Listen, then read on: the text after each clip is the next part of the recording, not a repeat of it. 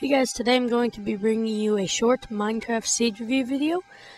As you can see, here's a little image of it with the seed right there. I'll also post a seed in the description so that you guys can copy it and just paste it right in. First, we're going to be looking at just the overall terrain. It starts off at a flatlandish area with some swamps and deserts nearby, but eventually gets pretty interesting. Now, the spawn area itself is over here. As you can see, the village and some other stuff is over there.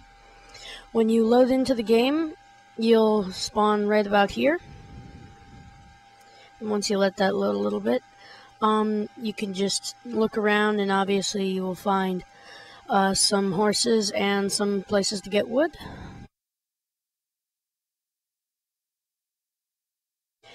The next little part I'm going to be looking at is this cave here. There's actually an entire cave system in this general area. And right there is the spawn marked by red wool.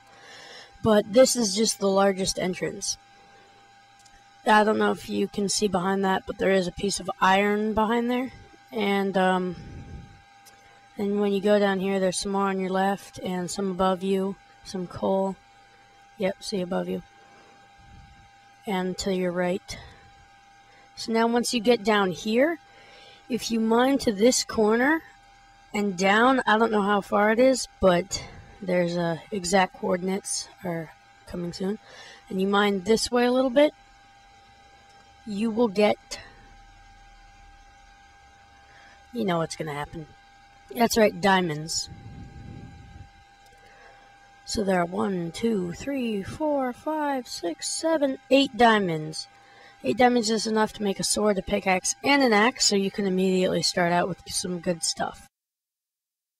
In comparison to spawn, it's right over here, as you can see with the arrow. It's near these 2 lakes.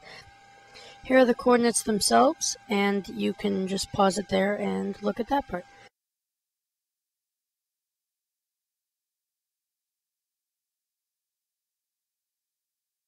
Now for the town. The town's pretty normal. It has a couple different buildings in it. You just fly, or, well, in your case, run over, and right here is the town.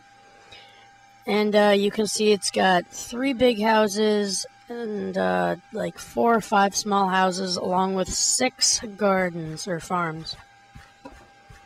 Now when you walk up here, there'll be a garden here and then the farms and stuff. Some of the small houses you can't get into, but you can just parkour your way up and your problems will be solved. And there's also those wells that are really annoying if you fall in, because you can't get back up unless you break it. And then there's also 3 larger houses. This one here has nothing in it. There's a crafting table and stuff. This one here, there's nothing in it either. And this one is the town hall or whatever it's called. It's normal. It's completely empty. And then the 4th house you can't get to unless you place those there. And there's like 3 million villagers inside. It also has a back here with just a little kind of glitchy thing because it's stuck into the ground. Now the last place is the lava pit. Now right next to the village, if you turn around, you'll be able to see a lava pit. There are tons of lava pits in this desert here. Like, just go running off and you will find like 5. But yeah, that's pretty much all that I have to say about the lava pit. Okay, thank you guys for watching, and please enjoy the video, rate and comment, subscribe, and check out the seed, because it's pretty good for getting diamonds and then a house right away. Yeah, bye.